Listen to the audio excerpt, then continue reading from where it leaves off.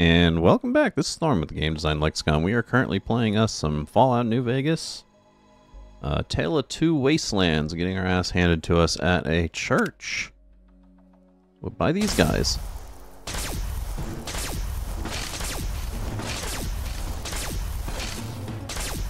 I don't think I did much better with that.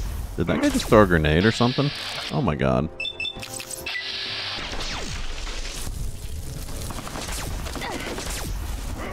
Yeah, I should have hid behind something or something. Or some junk. Oh, that guy's got a nice machine gun there. Him just, like, shuffling around is really fucking up my chi there.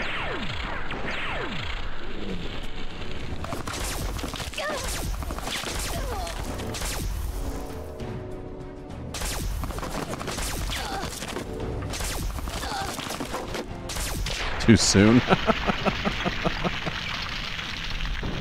Hey JJW, how's it going? Oh, yep. I don't know if I really did much better on that run. Should I use? Yeah, I'll just go ahead and use some friggin' stim packs. Even though I'm getting low. I'm not doing bad, just you know, normal day. Get up, clean a little, take a shower, stream, and that's it. I guess if a day's that good, or at least that tame, there's really no use in complaining about it, right? Look at this poor guy. Now, old chum. Big Book of Science, nice. Isn't that right, Miss Chase? Besides, necessity calls. Yeah, no joke. Nothing bad at least, right? Which, some points in your life, that's about all you can really ask for. Combat knife, I'll take that. Bent tin can, no, that's definitely a negatory. Anything in the crate? What is that? That's a mini nuke. Oh, hell yeah, dude. I'll take that. Not gonna take your ashtray. Guy's like yelling for help, and I'm just like walking around looting the place. What's over here? Oh. Small burnt book. That's a negatory.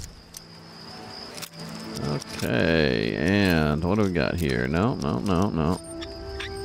Hey. Some more 44 rounds. Maybe eventually I might be able to use that. And I was like heading towards the guy and then just kind of turned away and I'm like, oh, look, treasure.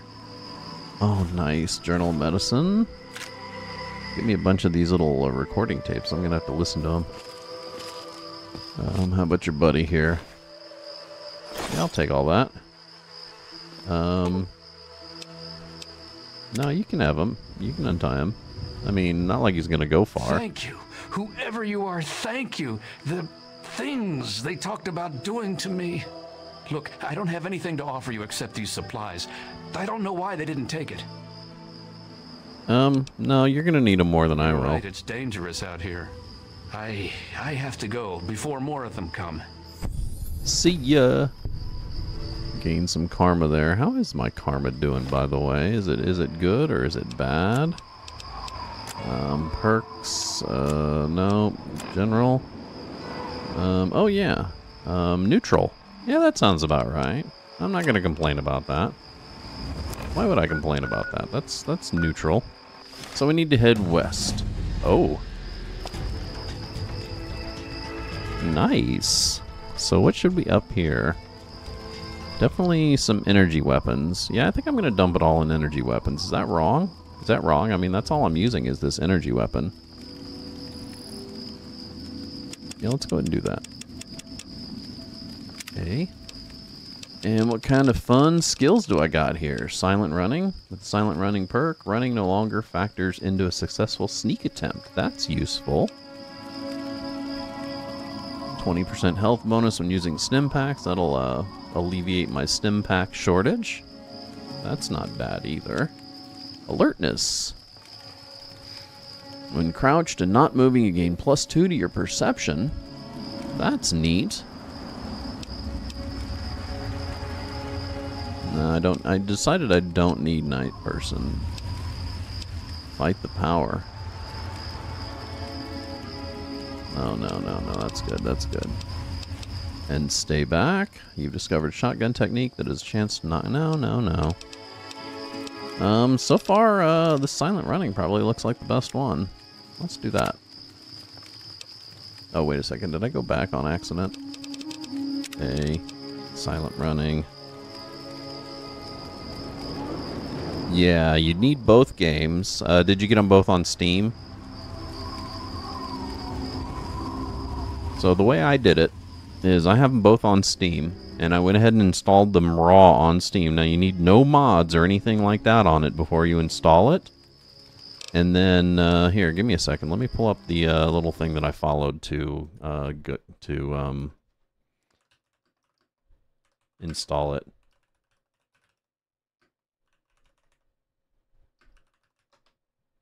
If I can find that guide again. Okay.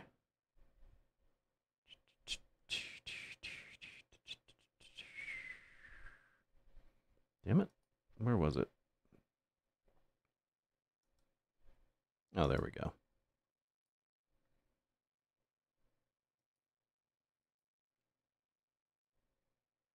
Oh, this is a video guide. I didn't do this. Oh, no, this is it. This is it. Nice.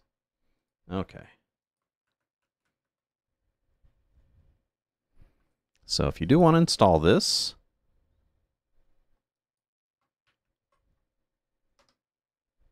there is the Tale of Two Wastelands, the official installation guide. And it has all the requirements. It has everything that you need to install this mod. And it does. I did see that it says that you can mix and match different flavors of the games. So you might be able to do it with one on Epic and one on Steam. But if you have them both on Epic, that's not a big deal. Let's see. Done, right? Bonk.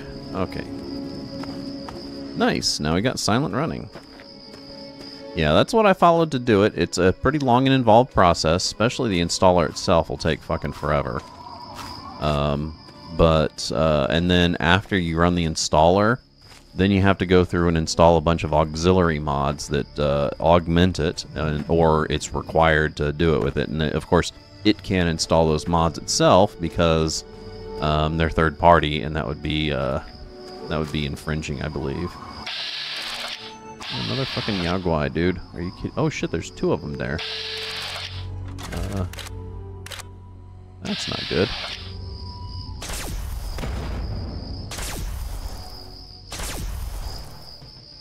Am I even sneaking? No.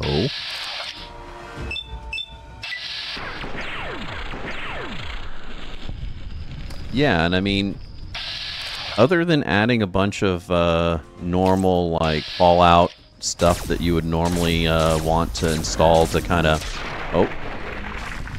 install to help you out on the game, make it more stable, make it more thorough, you know, because it adds a bunch of quality of life features, etc., etc. It adds a new area in both Vegas and in DC. And those new areas aren't just a train station that'll shuttle you back and forth, but they have a little quest in each one that you perform, I believe. I'm not as sure about the New Vegas one, but I've already went through the DC one. Unfortunately, one of the things that's kind of a bit of a pain in the ass, but I can kind of see why they did it, is you need old world money to buy a ticket to go between the two. So make sure you're saving that shit up, because I was thinking about going over there, and then decided I was going to go ahead and do as much as I can in Fallout 3 first, because it asks you to start in Fallout 3, because it says that that's the most complete way of doing it. And so I started in Fallout 3, and I'm doing the missions there, and then once I'm done here, I'll travel to Vegas.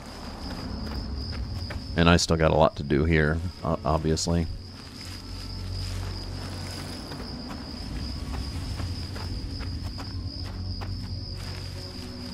Oh, nice, nice, yeah. Yeah, no, you need money, dude, and it's kind of a bit of pain in the butt, but whatever. Oh, it's a Protectatron. Hey, Mr. Protectatron. Oh shit.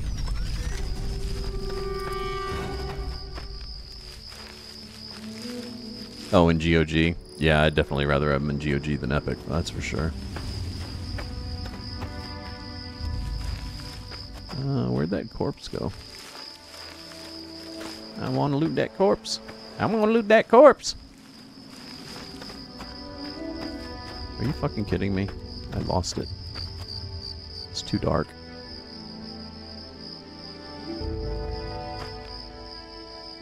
The music. So out of place. Oh yeah. That's good. I used to do the same thing all the time. What is this? Now I only have GOG. GOG tells me when it has free giveaways, so I always keep that on my radar. Oh, wait a second. This is where I wanted to go, wasn't it?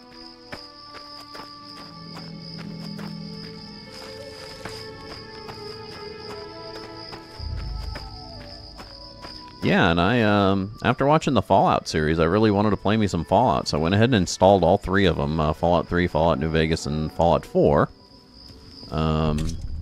And I figured, well, you know, I'll pop into Fallout 4, since that's the obvious one, right? And I realized that I had just pretty much done everything in Fallout 4, so, like, my character was, like, uber powerful. My, I had completed all my missions, all the building thing where you build little towns and settlements and you improve them and everything. I had all those maxed out. They were all happy and fucking wonderful on it. And there was like really nothing else to do in Fallout 4. So, ooh, money? God damn it, there's no money in the cash register. What the hell's wrong with you people? Somebody must have stole it. I will take all of that. I will take all of that. Beer? Hell yeah, dude. Dude, I fucking hate this guy like... He sounds like a politician. I mean, that's probably a compliment to him. I'll take that. But it's not. It's not. Humans need to yeah, so one of the things that you know, I got from reading the series Dune, one of my favorite parts of the series was the idea that the god emperor, the worm god, basically bred in humans the ability to not be subjected to having their future locked into them by prescience, right? So he kind of made them immune to that stuff. And it's my dream that someday... Ooh, atomic cocktail. It's my dream that someday humans do the same thing to, like, political rhetoric, advertising, and all that kind of stuff. That they eventually just become immune to the bullshit. You know, like everybody has, like, an inborn bullshit detector. And when... No matter how, like, humbly dumb they are, or whatever. I liked all of them, to be honest. While I liked the first two, I thought the first two were just kind of a prelude to what I would consider my favorite book, which was God Emperor. God Emperor was definitely my favorite out of the three, or out of the first three. The fourth and the fifth one, you know, I can take them or leave them. It's almost like an entirely different story. They kind of weaved into the old stuff. But the first three books, if you read them, you know, in sequence and you kind of like put them all together, they make a very coherent, flowing story.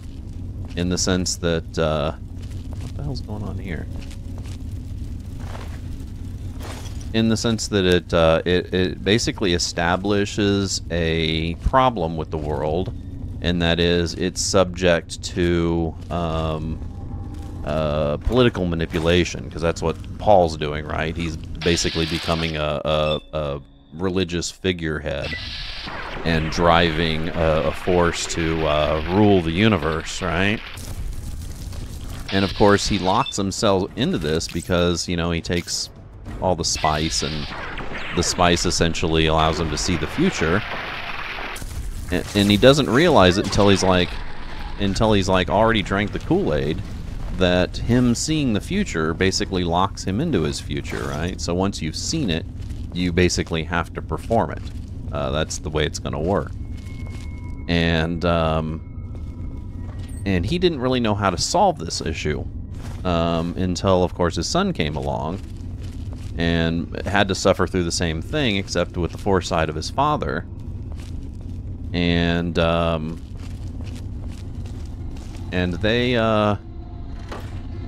they basically, he found a way to prevent humans from getting stuck into, you know, getting their future locked in by prescience. When both liberals and conservatives realize the global conspiracy is just capitalism, well, that's the problem, is they don't realize it's just capitalism. And when they do realize it's capitalism, they think that any problem... Oh, there's another dancing piece of meat. They think that any problems with capitalism is acceptable. That any issue that capitalism creates is an acceptable issue to you know, have to endure to be able to have a capitalist society. They think that capitalism will eventually, you know, turn it around and fix these situations. Is there anything here that's worth anything? Vodka. No, doesn't look like it. I just took on some rads for no reason. Yeah, no, and yeah, it's one of those things that I kind of wish that, and the God Emperor did it by breeding certain genes. He had like a breeding program. You're not here to try and steal my secrets, are you? Nope, not at all. Good. I was afraid I was going to have to abandon my lab here. That would mean starting all over again. It's not easy trying to make Ultrajet, you know. Well, and X-Men, you pretty much just pointed out the main problem with capitalism, is capitalism has no humanity in it. Capitalism means one thing, ever-expanding profits, and that's it. It's the forever growth of wealth, and there's no humanity in that. There's literally the only reason why, you know, and I trying to explain this to people, the only reason why you as a worker and not as a capitalist have anything is because it was ripped from the capitalists by force by the working class. The only reason why you have a 5-day work week instead of a 7-day work week, the only reason why you have a 40-hour work week or an 8-hour day work week instead of a 16-hour day work week, and the only reason why you have health benefits, the only reason why you have retirement benefits, is because they've literally been ripped from the hands of the ruling class by force. If the ruling class had its choice, it would make sure that you had only your necessities met and enough done to where you know, didn't grab torches and pitchforks and axes. So, I just wish that eventually people would just be a bit more immune to the bullshit that floats around. It's like, that's one of the things that kind of this whole like era that we're going through right now with Donald Trump is it's making me hope that this kind of forces people to see the world, the hyperbolic bullshit world that we've been living in. The fact that up until Donald Trump, our politicians have been mildly lying to us to kind of keep us where they want us and only give us as much as they need to, and, you know, give more to corporate America than they actually give to working class America.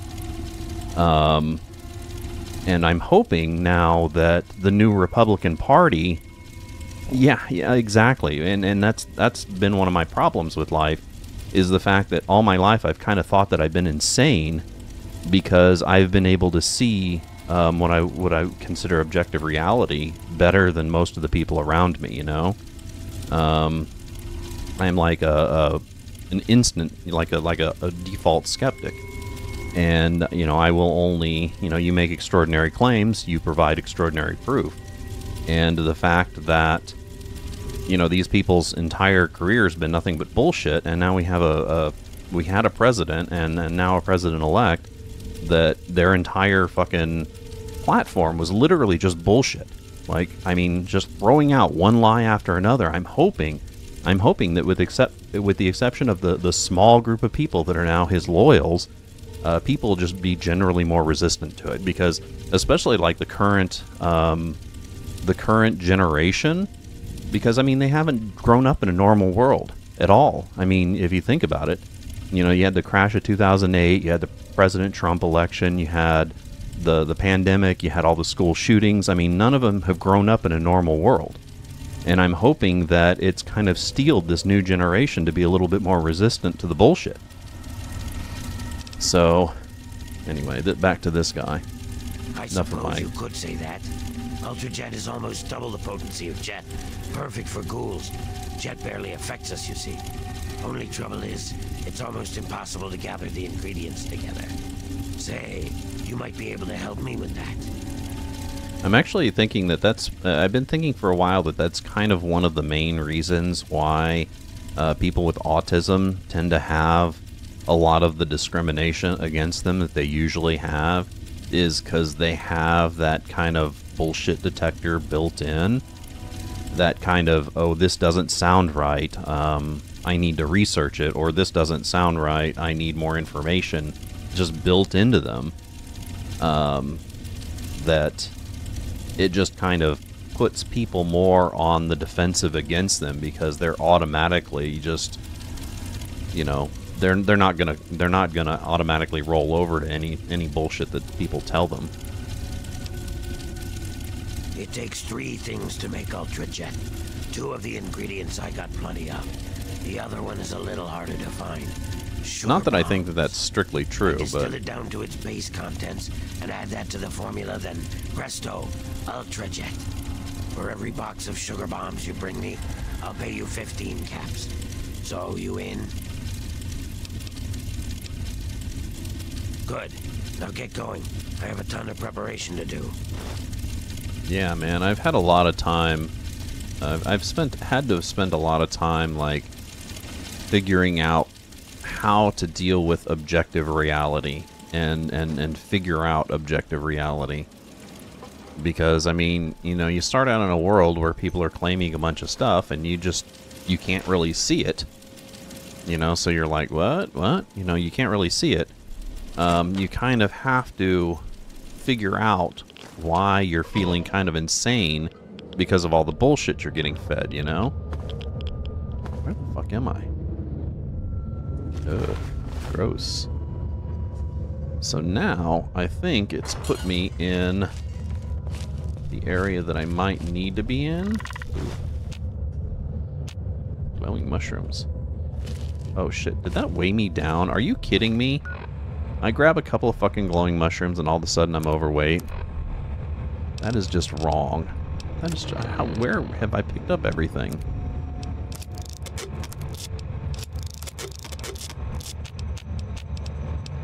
Okay, what else do we got?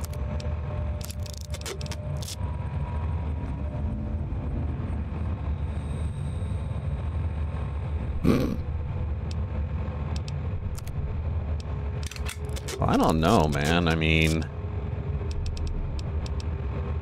you know, I can understand people saying that we didn't land on the moon. That one I can kind of understand. That's a rough stretch. And I've seen the shit that we use to get to the moon, and honestly, it kind of surprises me. But when somebody else comes up with the bullshit that the Earth is flat, I don't even know how to respond, right? Like, when somebody tells me that vaccines cause autism, I don't know how to respond, because all you have to do is look at the world around your statement, and you'll know that that's not true, you know? I have a hard time. I have a hard time. And for a while, I would respond in a way that was so incredulous that I'd almost... People used to say that I was really intimidating, and I probably haven't changed in that. I mean, I just don't know how to respond when somebody pulls that kind of bullshit on me. And it's like, dude, have you fucking read... Oh my god. It's like, have you read the fucking, why can't I remember? The Wakefield study. Go and read the Wakefield study on vaccines causing autism. Read the whole thing, and then turn around and read what the critics have said about it.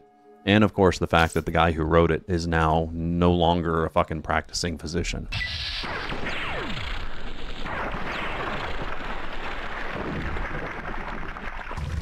I just don't like people telling me bullshit that I can easily, like, disprove. You know, so it's kind of really rough for me. Like the other day, I mean, I had one of my regulars here on the stream say that GMOs were causing cancer in their part of the world. I think they're down in Bolivia, right? And I'm like, first off, I've never heard of GMOs increasing risk for cancer, so I had to look that up. And sure enough, there's no proof for it. No proof for it whatsoever. If anything, all studies have leaned to increasing your veg and your fruit diets, regardless of whether or not you're eating GMOs or not, far outweigh any of the risks otherwise that have been statistically recorded, right? On top of that, I look up cancer rates in their country, and they've gone down. You know, so it's like, well, you say people are eating more of this GMO, but cancer rates have gone down in your country. I don't know. Yeah, like you said. Oh shit, those are grenades, aren't they? Oh, there goes my legs. God damn it, when was the last time I saved my game?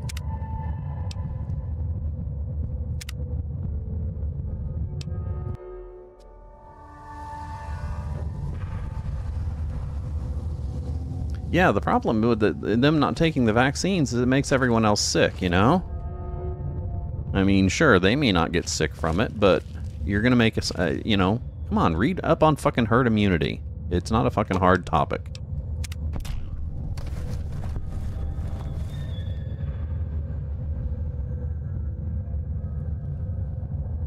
Yeah, that too.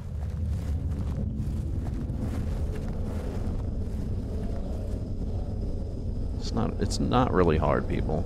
Reality's not that hard.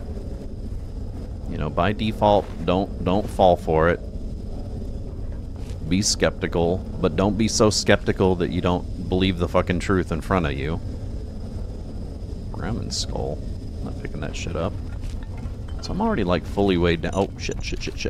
God damn it, dude. I almost didn't notice that. Oh, here's another one.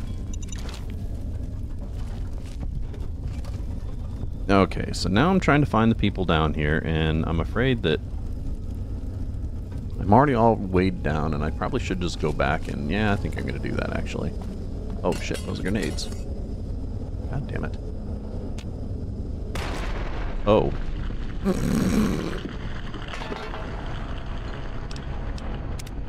Well, then there's that. Okay. So let's head back and unload. It's been a while since we've been. Disarm this fucking grenade bouquet. 'Cause that's some bullshit.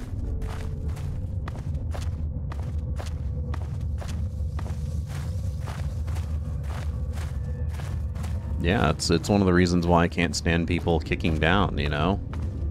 It's like, name one instance where somebody who has less than you has harmed you more than the people above you. You know?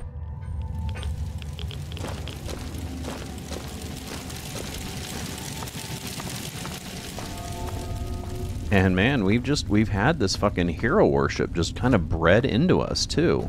This whole great man theory. It's like, dude, you know, George Washington may have crossed the Potomac, but he had a whole bunch of fucking people with him helping. You know, that's how history works. History is not just one person. And the idea that somebody who is more powerful than you hasn't been corrupted by the power that they've been given is baffling. Humans are not... That's one of the reasons why I'm an anarchist. I mean, humans are not fucking made to carry that type of powerful burden. They will fuck it up every time.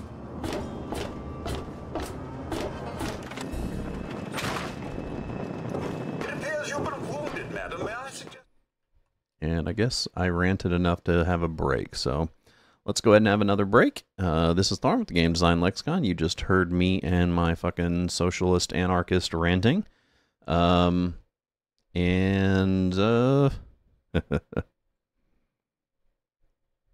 exactly. No joke, dude. Anyway, I'll be back shortly. I'll leave you with some more AC alone. And if you like our videos, make sure you give us a follow down below and subscribe over on YouTube if you want to watch any of our older stuff.